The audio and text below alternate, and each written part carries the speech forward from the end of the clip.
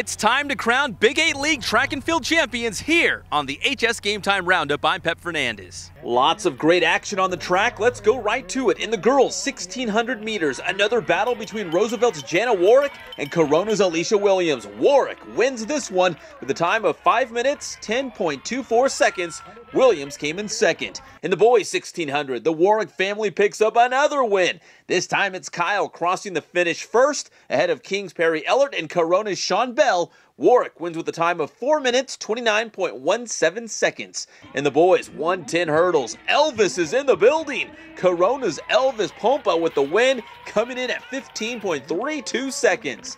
Now to the girls' 400, Roosevelt's Simone Buchanan torches the track and sets a new Big 8 League record with a time of 56.99 seconds. To the boys' 400, Roosevelt's Evan Tyler and King's Travis Thomas sprint to the finish. Tyler wins by 3/100ths of a second.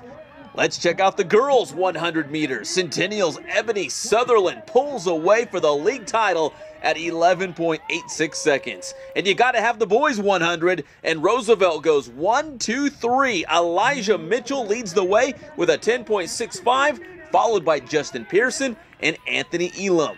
Now in the girls' 800, Roosevelt's Jana Warwick and Corona's Alicia Williams were in the mix, but this time it's the Mustangs' Leslie Graciano pulling away late and wins at 2 minutes, 16.57 seconds.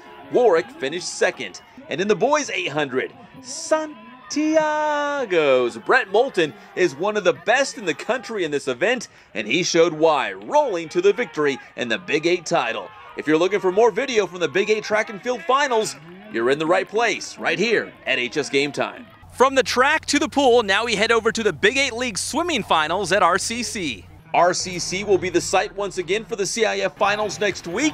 The best in the Big 8 in the water on Thursday. Let's start the highlights in the girls' 200-yard freestyle. King's Alex Wolf breaks her own Big 8 League record, clocking in with a time of 1 minute, 52.92 seconds. In the boys' 200, King's Spencer Chang holds off Santiago freshman Brandon Roth with a time of 1 minute, 45.25 seconds.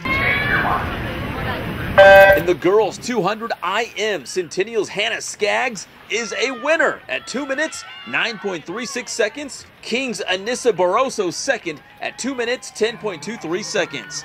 Now to the girls' 50 freestyle. Claire Fish from King swimming like a fish in water, posting a 23.94, good enough for the win. Marissa Verdi right behind Fish with a 24.55, followed by Marlo Berkman from Santiago.